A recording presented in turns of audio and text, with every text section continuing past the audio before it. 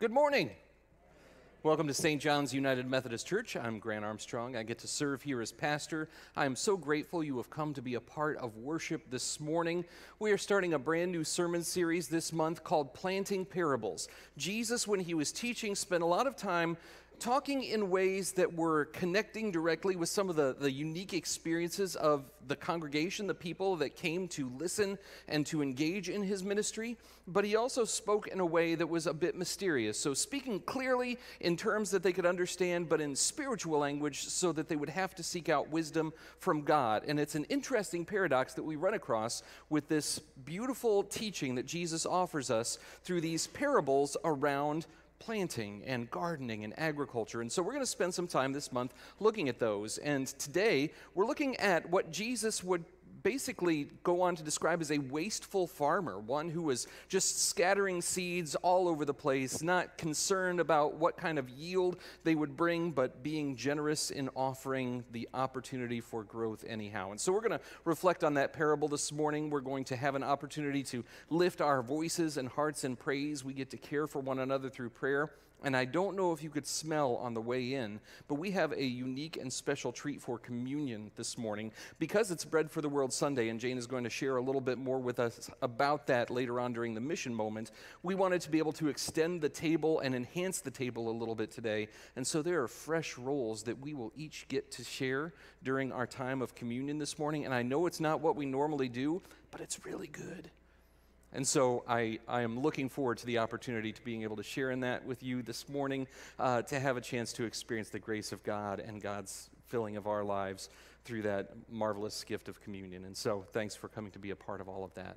Would you please take a moment to register your attendance today and let us know that you have been a part of today's service by going to thenewstjohns.com/worship. There you can find a link to our attendance form where you can let us know that you've been a part of this service, whether you're a part of our at-home congregation or here with us in person. You can also let us know if you have a change of contact information, address, phone number, email, whatever it is. It's a good way to let me know if you have a need for pastoral response. So if you have a need for prayer or a visit before a surgery or a procedure, whatever it may be, that's a good way to let me know. It's also a way to let me know if you are a guest or just getting to know St. John's a little bit and starting to feel like you want to give us a chance to get to know you a little bit better too. If you would fill out that information form, even just as simple as your email address, that gives me an opportunity to be able to share a very simple gift with you and allows us to share a little bit more about who we are as a congregation and ways that you might be able to engage. So please take a moment to do that. If you have a mobile device or anything like that with you, please feel free to use it to interact in a few different ways also at that same website, that worship page. You can find a link to our paperless bulletin, a link to our weekly reminder newsletter. You can find a link to our secure online giving and links to our live feeds at both Facebook and YouTube. So please feel free throughout the course of this service to interact with any of those. You're more than welcome to do so. We also have a special date coming up in the community. There is a community prayer service that is taking place on Thursday the 5th. And so if you would have an opportunity to share a prayer, this is a time when people are going to be gathered together at the Edwardsville Public Library for just a simple prayer meeting from 12 to 12:30. And one of the things that our area churches and some of the people of faith in this community want to do is to be able to lift up the joys and concerns of the people of this community as we pray together. And so you may notice back where there is the drop box for our offering, there is right next to it a place where you can offer prayer requests, whether it's lifting up a joy or sharing a concern. There are also little slips of paper that are marked there. These are going to be lifted up in the community group, and so you can be as vague as you want to be, or you can be as particular as you want to be. But it's a good opportunity for believers all throughout the community to be able to lift our hearts together in prayer. And if there's something you would like to have lifted up, please feel free to fill out one of those this morning. It's a good opportunity. Maybe on your way out, you know that you'd like to have a prayer listed. So that's a chance to do that and an invitation that we extend. And now I invite you to please stand as you are able.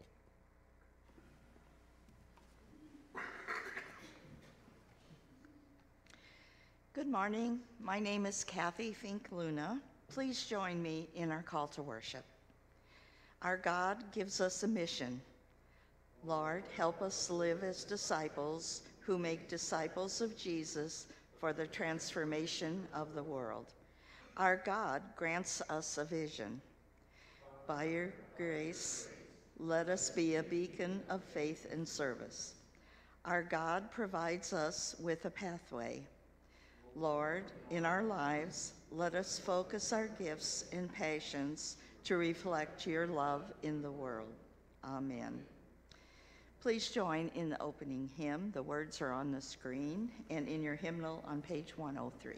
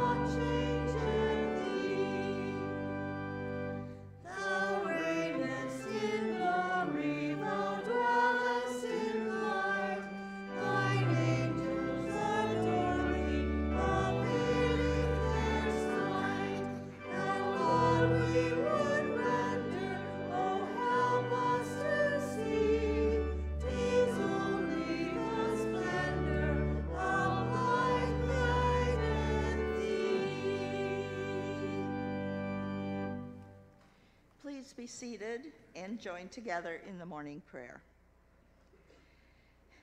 God, when Jesus teaches us in parables, we don't always know what to think. There are mysteries in his words that we do not grasp except through faith, obedience, and your Holy Spirit. Do not let us miss the power of your instruction. Open our eyes, our ears, and our hearts to understand and respond. We pray this through Jesus Christ our Lord. Amen. I would like to share a few announcements this morning. The St. John's UMC youth are selling annual blooming plants just in time for Mother's Day. Plants will be available to purchase today and next Sunday in the St. John's UMC parking lot from 10 a.m. until noon. Pre-order your plants by filling out the form online at thenewstjohns.com/flower sale, or purchase your favorites on Sunday and today. Payment in the form of check will be collected at pickup. All proceeds from this fundraiser will help support the youth as they attend mission trip this summer, as well as other service projects and special activities.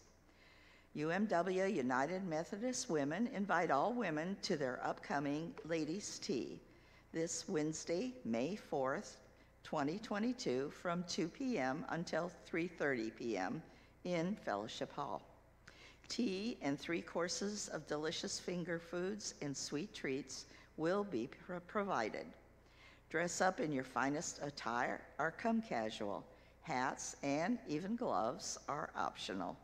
Fun trivia entertainment will be provided. Invite a friend or two and plan to join us. For details or questions, please contact Jan Denby at giveseedsofblessing@gmail.com. Stay up to date by following St. John's on Facebook and on our website, thenewstjohns.com. Now it's time for our children's moment. All right, everybody come on up. got some props today.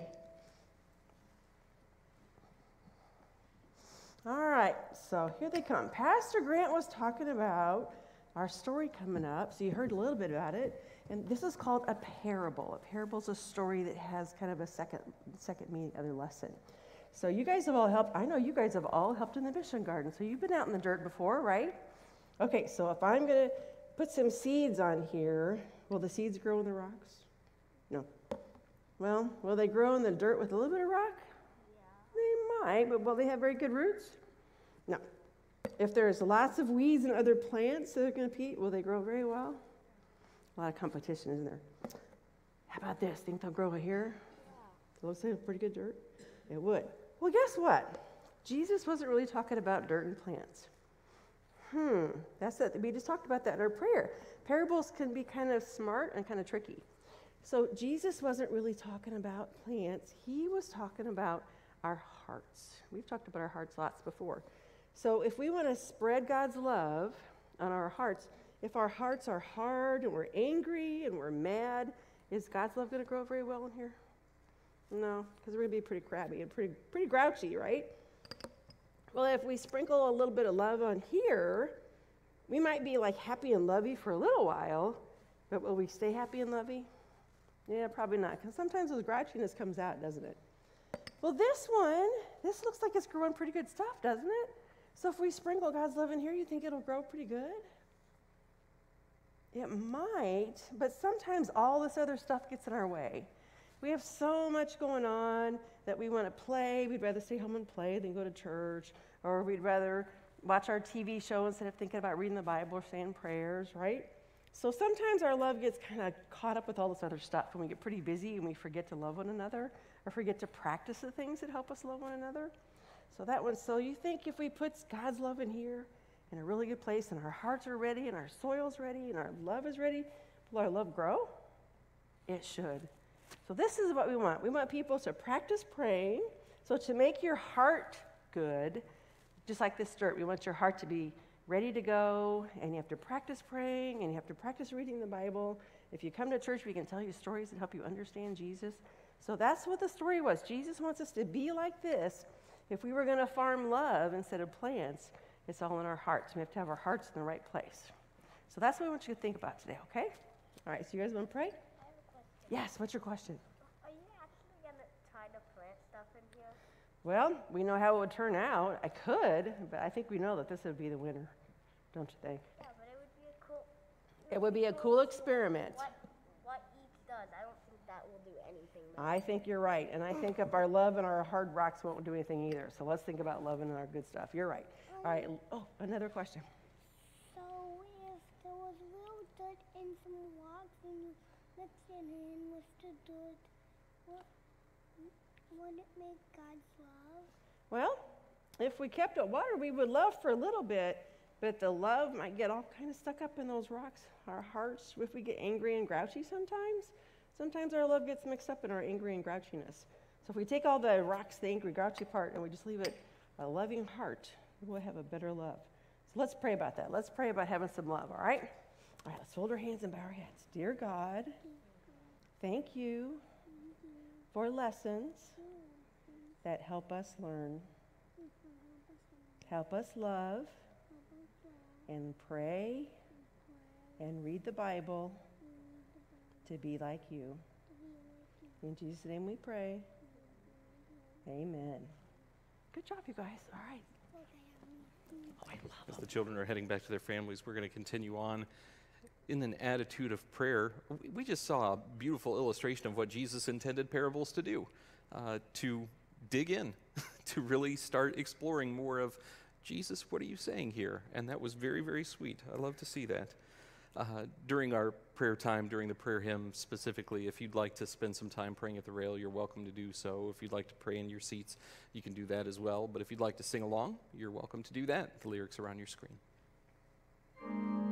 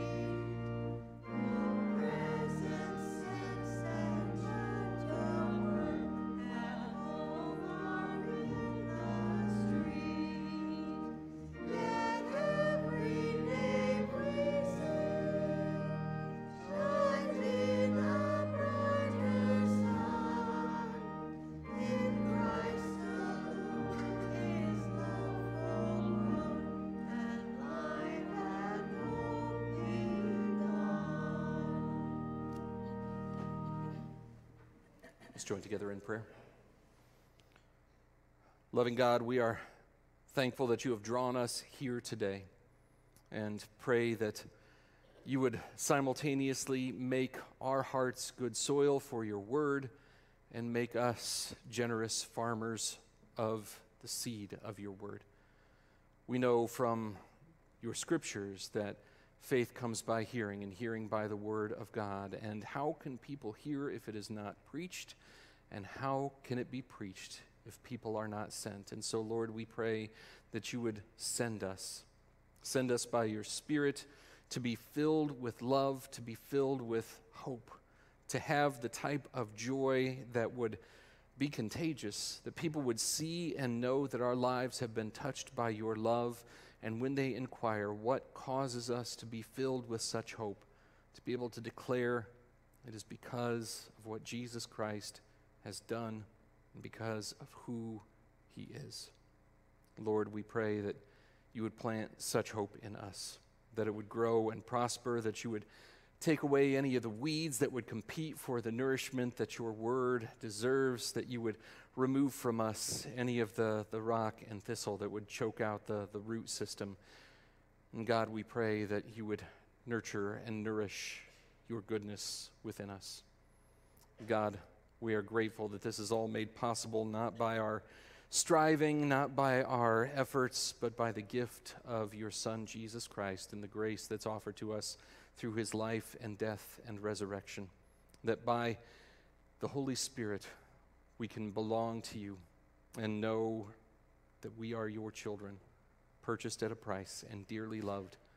And with that confidence, we pray that you would allow us to be in your service, that from the gratitude of our hearts, we might serve in loving response.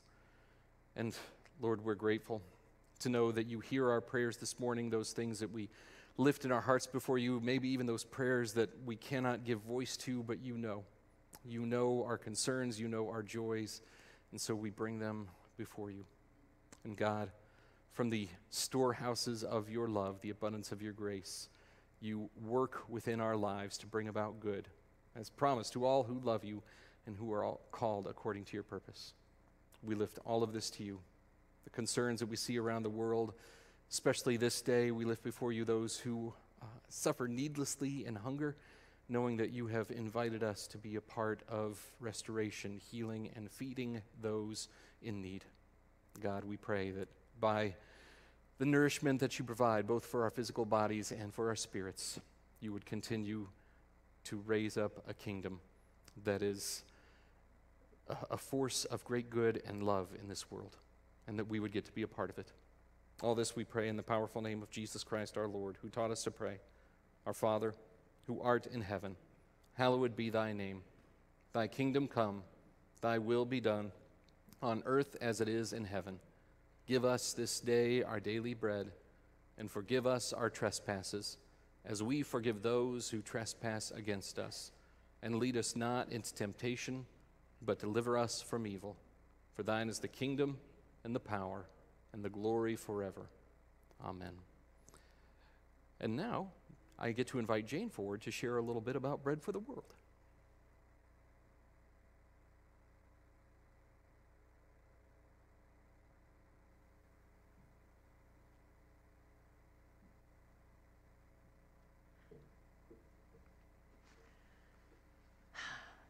Every Sunday morning, Pastor Grant says, I get to serve here as pastor at St. John's.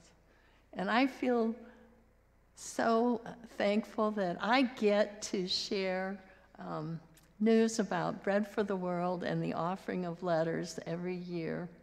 And I'm sure he's not as jittery as I am when he does his thing. Okay, so first I want to share some good news. Last year, the letters we sent were asking Congress people to co-sponsor the Global Malnutrition Prevention and Treatment Act. And after a year, we had 102 co-sponsors, which is a really good, strong list. And just Wednesday of this week, we heard that the House of Representatives voted and passed the bill 384 to 44. I hope you understand that 384 votes out of a possible 435 is a landslide victory. Usually, when the House passes something, you hear, it passed by a very few votes on a straight line party vote, but not when Bread for the World is involved. The reason we get a landslide victory like this is because of the way Bread for the World works with our congressmen. We avoid hateful partisan politics. We are always courteous and respectful. We lead with facts and an argument based on our faith.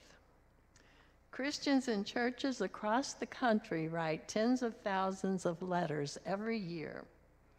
And we follow the bill as it makes its way through committees.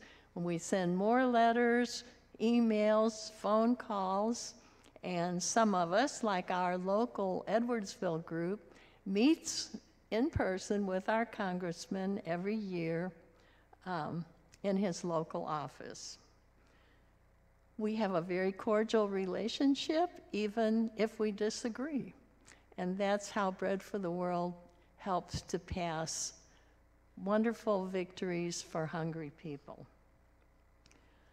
I hope that you who wrote a letter last year can feel joy in this victory. The bill focuses on children in what we call the first 1,000 days of life. That's from conception to age 2. It's the most vulnerable and critical period of human development. So it will provide foods fortified with nutrients like vitamin D, iron, iodine. It provides young children and pregnant women with nutritional supplements, and it supports new mothers to breastfeed. These are all simple, inexpensive, proven strategies to combat malnutrition.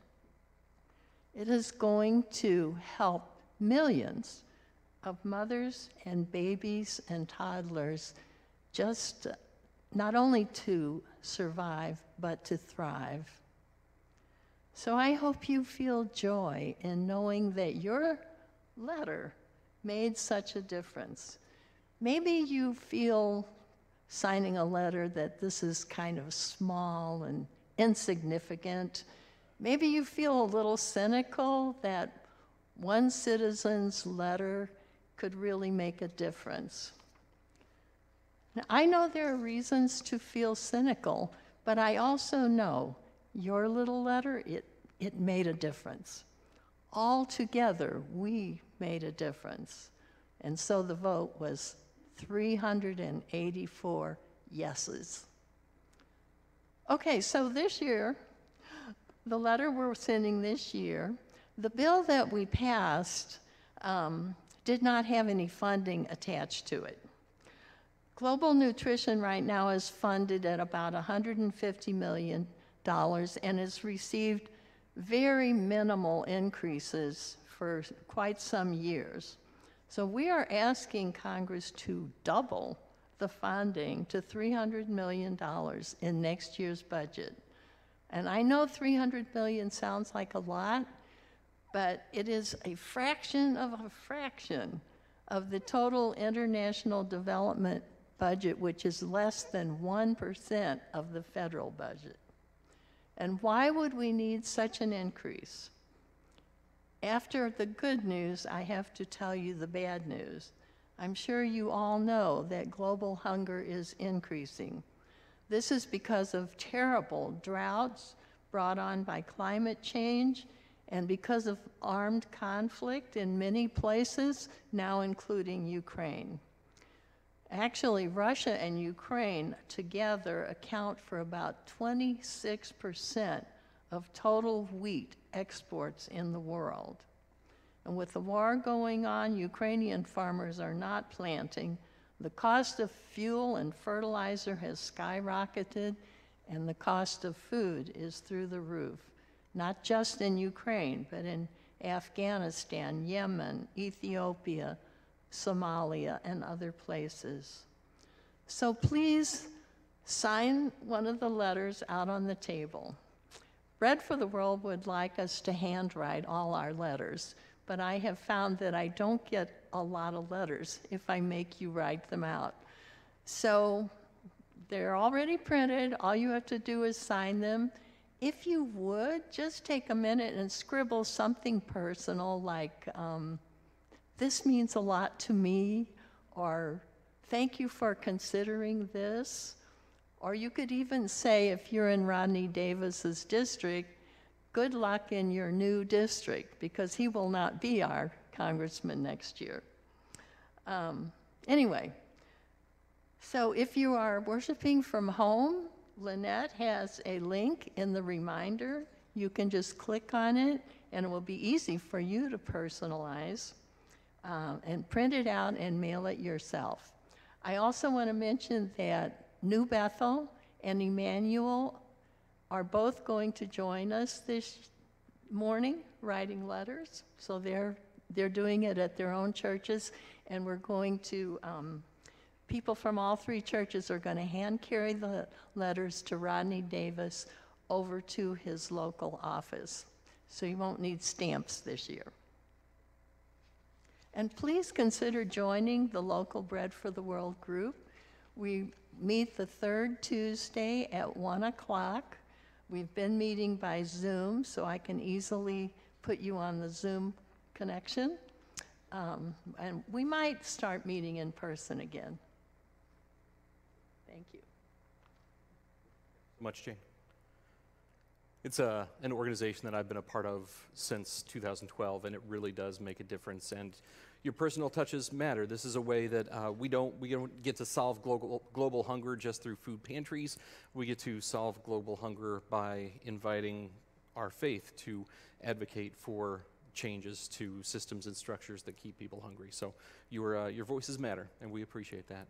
If you'd like to support the work that Christ is doing through St. John's, you can do so by offering gifts in service to the ministries of St. John's. You can drop a gift in the drop box near the entryway. You can share gifts through the link to secure online giving at thenewstjohns.com/worship. You can also share your gifts by mailing checks into the church. But however it is that you respond to God's goodness in your life, you do make a difference, and we're thankful.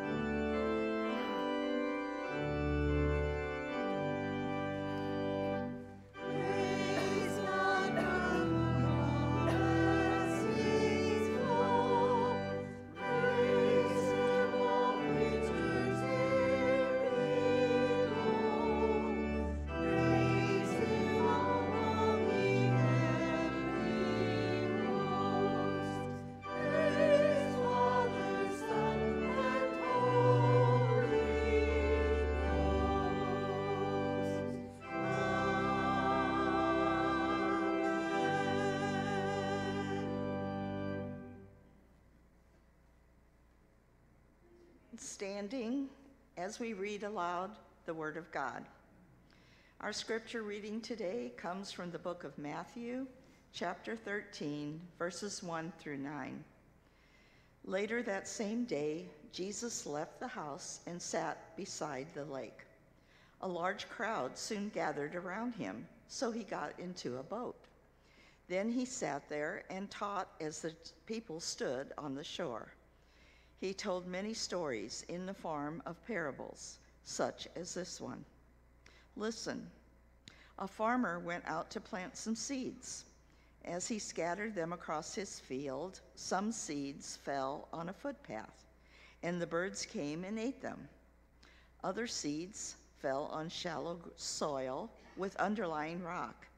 The seeds sprouted quickly because the soil was shallow, but the plants soon wilted under the hot sun, and since they didn't have deep roots, they died. Other seeds fell among thorns that grew up and choked out the tender plants. Still other seeds fell on fertile soil, and they produced a crop that was 30, 60, and even 100 times as much as had been planted. Anyone with ears to hear should listen and understand. This is the word of the Lord. Thanks be to God.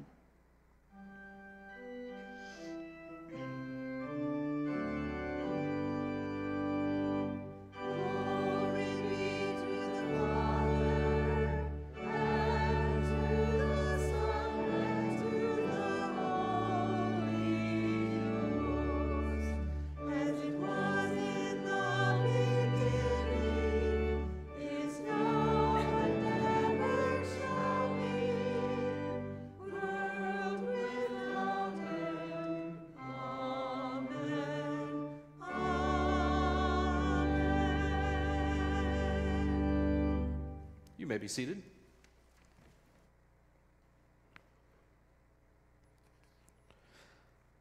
I was raised immediately next door to some rich farmland. Literally adjacent to my childhood home was a field that rotated between corn and beans during growing season and snowmobiles in the winter. But still, it wasn't until my previous appointment in a rural setting that one of the farmers in the congregation invited me and my family to ride along in a planter or a combine at those certain points of planting and harvesting during the year. And despite my proximity to agriculture growing up, I was definitely not a farm boy. So for this planting ride along, I was frankly amazed. You go into this nutrient-rich field that has been maybe prepped with some anhydrous and tilled. You set your perimeter on the GPS on the planter, and then stuff like row control will cover your field and show which bins are active and which are shut off so you don't accidentally double plant a segment of your acreage. Agriculture is much more high-tech now than I ever imagined it to be. And for folks who have the corresponding gear, that process can be largely automated and incredibly efficient. So you set your points, you monitor your seed level, you get to listen for warnings, occasionally lift your frame equipment and turn the machine around for the next line. I saw a seed tender drop thousands of seeds into the bins, and as the seeds were being dropped in, they were being lubricated with graphite and talc. It was high tech. The yield probabilities were very, very high. It was efficient, it was precise, and it was nothing like what Jesus was talking about in this parable. Nothing at all. You wouldn't plant crops or a garden the way Jesus describes in this parable. Anyone who does is wasteful. You're dropping seeds with something like a 1 in 4 chance of anything actually producing a yield. That's foolish. It makes no sense. Now, the folks in the Galilee region where Jesus was raised and where he's speaking know this. They know better. That's not how you farm. You only plant where you know that there is a decent chance for a good harvest. He was telling them things that were counterintuitive, but they listened because, and this is our first lesson, Jesus goes to people and speaks their language. Jesus goes to people and speaks their language. Later that same day we read, as Jesus left the house and sat beside the lake, a large crowd gathered round, and he got in a boat. He sat there and taught as the people stood on the shore. He told many stories in the form of parables, such as this one. Listen, a farmer went out to plant some seeds. He knew what would catch their attention. Folks in the crowds would think, hey, a farmer planting seeds? That could be me. When I talk about agriculture, for me, it is pure farming magic. I misuse terms in ways that would get me laughed out of any donut shop where good old boys sit around in the morning with mesh hats that have seed company logos on the front. I don't know the language like a native speaker does, but Jesus knew it. He spoke it. Even when the message was confusing, he used all the right phrases. And as you know, his lesson is not about farming. It's actually a terrible lesson in farming. It's a lesson about the awesome privilege of awakening people to the kingdom of God. And Jesus' methods always mirror his message. Jesus went to them. Some people just wait for stuff to come to them. One of my seasoned preacher colleagues tells a story about a guy he knew who was a mechanic. He ran his own auto shop, and every time he'd go into the shop, he'd ask the guy, hey, how's it going? How's it going? And the guy would always respond, just letting it come to me. Just letting it come to me. Every time he'd go in, same thing. How's it going? Just letting it come to me. And at a certain point, my friend went into the place and found that there was always a lack of business. There were not very many customers. Things seemed to be going slow, and it really looked like it was starting to wear on the business owner. And so he asked his usual question, how's it going? And the man responded, I'm starting to think I'm going to need to go out and get it. Jesus taught at the synagogues to reach people who were in the synagogues, but then he left the synagogue. He went to where the people who weren't properly religious were. He spoke to them in ways that they would understand. Now, the former broadcaster in me wants to be polished all the time. The guy who went to seminary wants to get my money's worth for the theological vocabulary that they taught me. And in our services, we'll sometimes sing songs with lyrics like, a mighty fortress is our God, a bulwark never failing. But that can all be pretty cryptic sometimes. And we see how Jesus just went out and talked with folks about the kingdom of God and how it was like a really wasteful farmer. And that takes us to lesson 2. Jesus' parables invite people to engage his teaching with spiritual ears.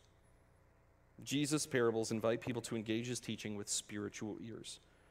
He goes on, Jesus teaching, as he scattered it across the field, some seeds fell on a footpath, and the birds came and ate them. Others fell on shallow soil with underlying rock. The plants sprang up quickly, but they soon wilted beneath the hot sun and died because the roots had no nourishment in the shallow soil. Other seeds fell among thorns that shot up and choked out tender blades, but some seeds fell on fertile soil and produced a crop that was 30, 60, even 100 times as much as had been planted. I used to be active in a street ministry called No Greater Love. It was one of the varieties of ministries that traveled down to the New Orleans Mardi Gras to share Jesus with people. It wasn't at the end of the street ministry spectrum that is, fully hateful and completely obnoxious, but it was definitely outside of the comfort zone of a lot of church-going folks. So my first time going was 2004. I was understandably scared to death. I wanted a test to discern whether or not I could be an effective instrument of sharing God's word. I wanted to go as a test before I entered into ministry, before I would become and offer my life to be a pastor. See, because I know that only 2% of Christians share an invitation with somebody over the course of a given year. 2%. We can name all sorts of reasons why churches are shrinking all across America, but if we as church members never invite anybody to a church or a relationship with Jesus, we don't really need to be Sherlock Holmes to figure out what's going on. I simply did not want to be a part of the 98% who never did anything to invite somebody, and I knew I had no business being a pastor if God couldn't use me to help people enter into a new or deepening relationship with Jesus. I was sure willing, but I wanted to know. I needed to know if God could use me. And at first, we were doing ministry on the streets. I tried to be clever. I gave people tracts and told them that it was an invitation to the after party. I tried to sound smart. People wanted evidence of God's existence, so I tried to explain Anselm's ontological proof. I tried being argumentative. Maybe I could debate with people using some apologetics. I could be entertaining. I could drop lyrics to Kanye West's Jesus Walks before he was even trying to make gospel albums. All of these things did a great job at drawing attention to me. It didn't do much to bring people to Jesus. But do you know what often worked, though? Listening to people.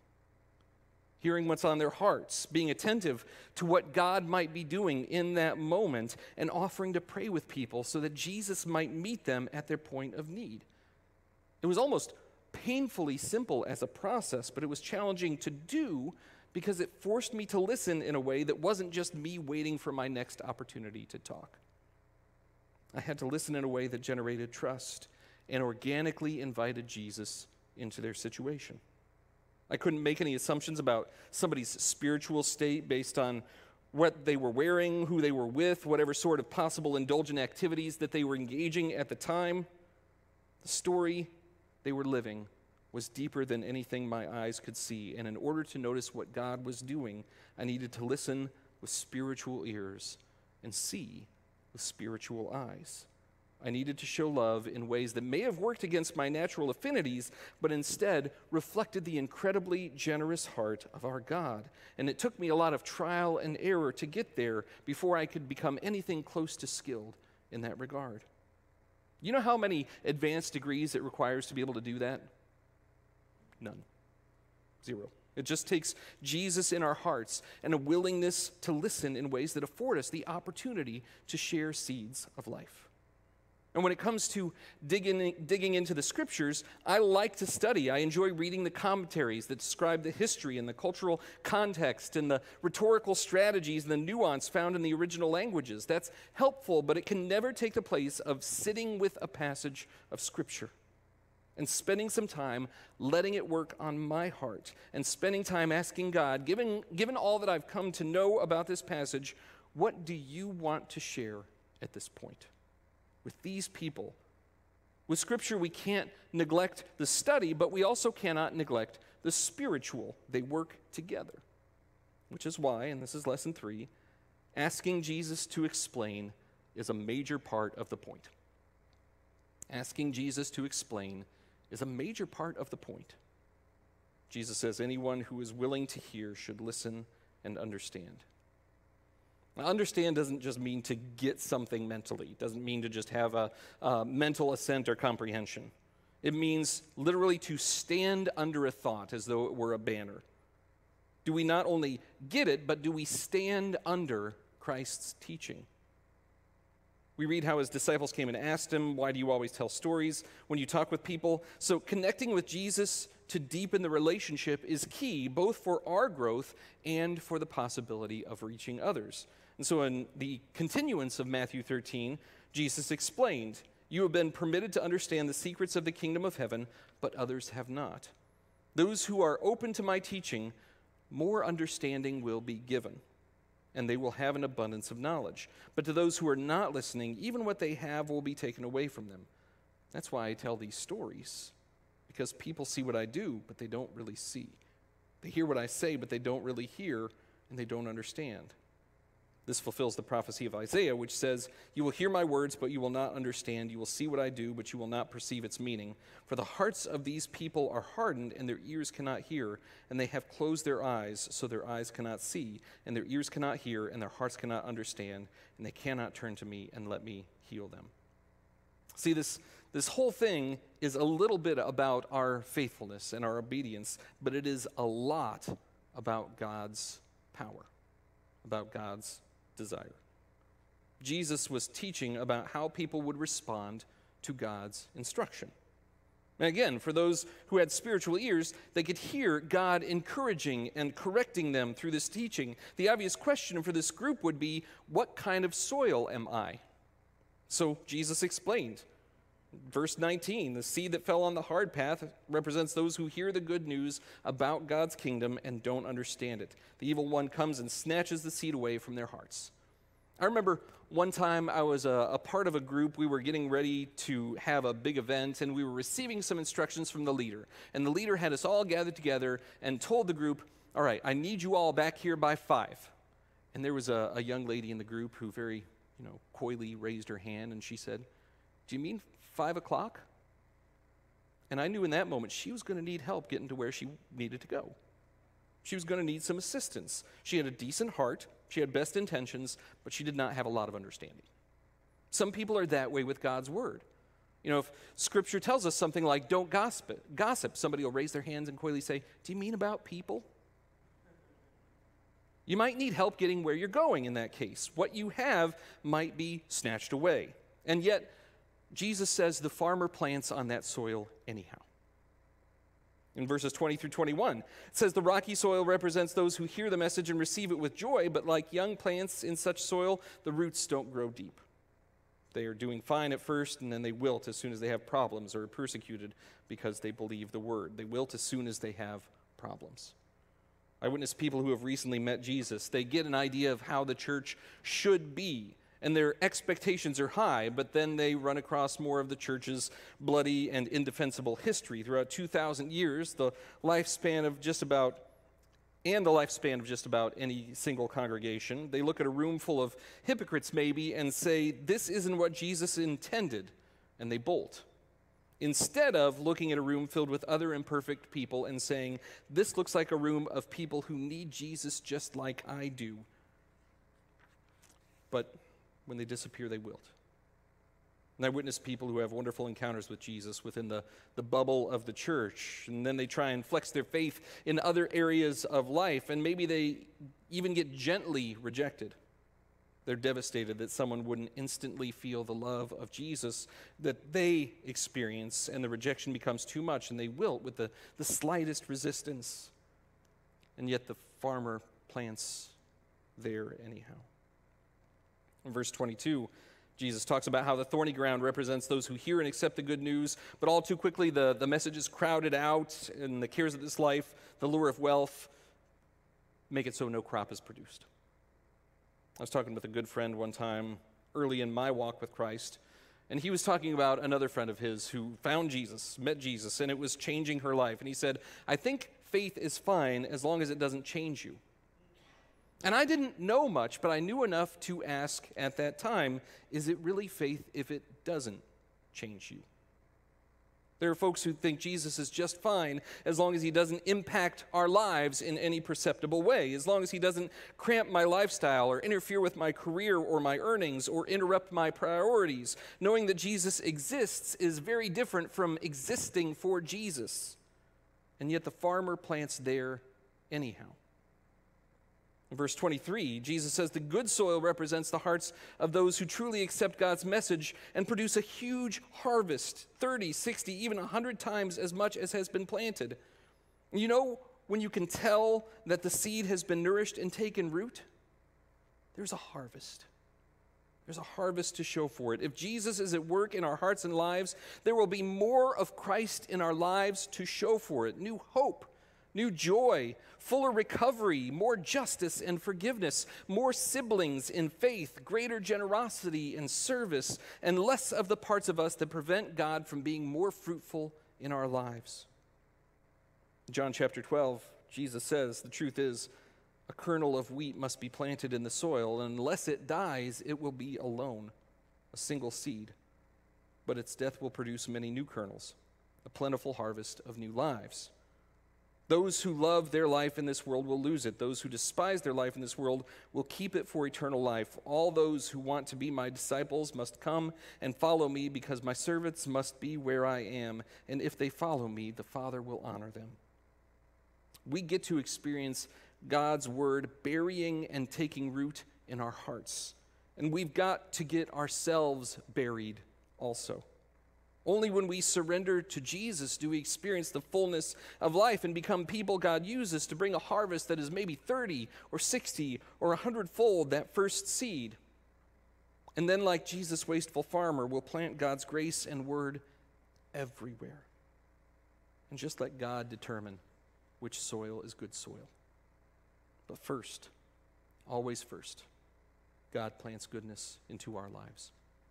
And that's why, once again, we approach the table of grace. Christ our Lord invites to his table all who love him, who earnestly repent of their sin and seek to live in peace with one another. Therefore, let us confess our sin before God and one another. Let's join together in the confession that's on the screen. Merciful God, we confess that we have not loved you with our whole heart. We have failed to be an obedient church. We have not done your will. We have broken your law. We have rebelled against your love. We have not loved our neighbors, and we have not heard the cry of the needy. Forgive us, we pray. us for joyful obedience through Jesus Christ our Lord. Amen.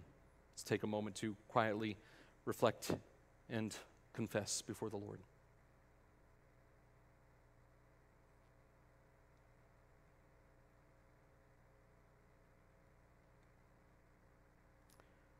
Hear the good news. Christ died for us while we were yet sinners. This proves God's love toward us. In the name of Jesus Christ, you are forgiven. Glory to God. Amen. The Lord be with you. Lift up your hearts. Let us give thanks to the Lord our God.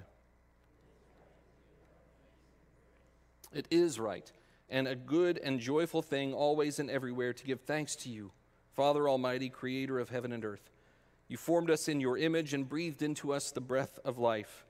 And when we turned away and our love failed, your love remained steadfast.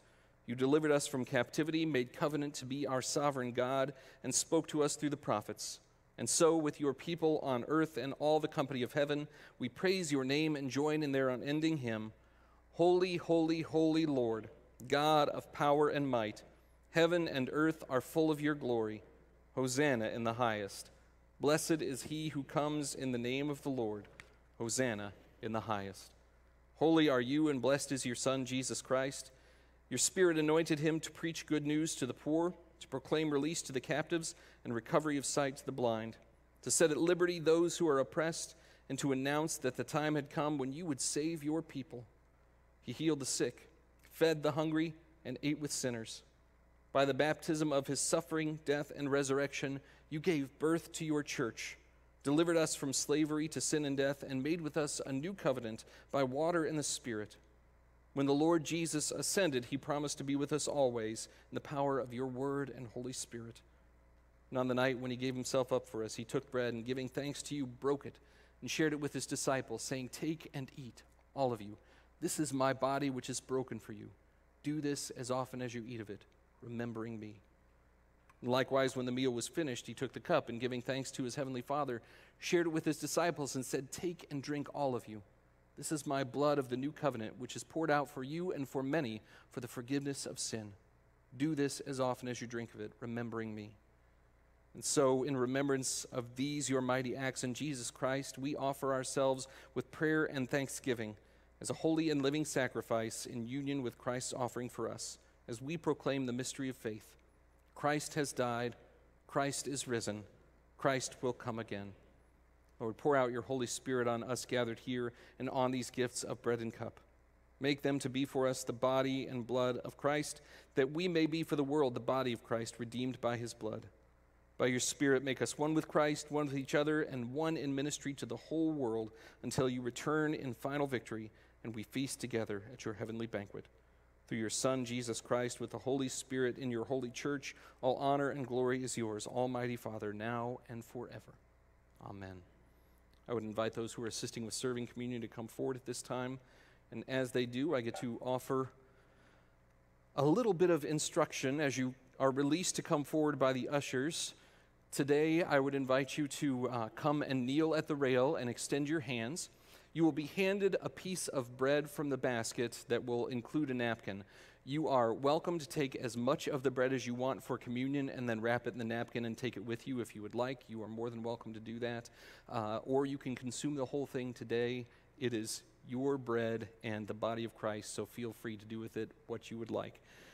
You will receive a cup, and you can drink that immediately. Once you have received, we are going to dismiss the rail with a blessing. Then you can return to your seats and spend some time praying, meditating, listening to the music, whatever you'd like to do. If you have a gluten aversion or allergy, we have a gluten-free option that is available for you today, so please feel free to receive that. Simply let us know that that is a need for you, and we will gladly provide it. But as the table is set and all is ready, as the ushers dismiss you, we invite you come and receive of this wonderful gift of God.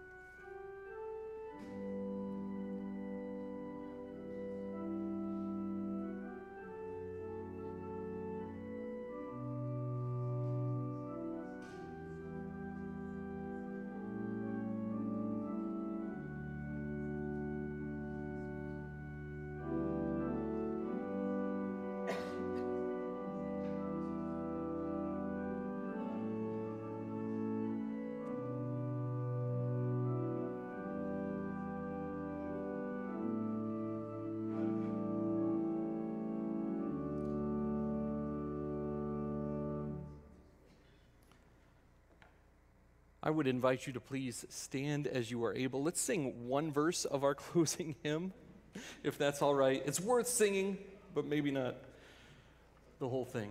Let's join together in leaning on the everlasting arms. One verse, please.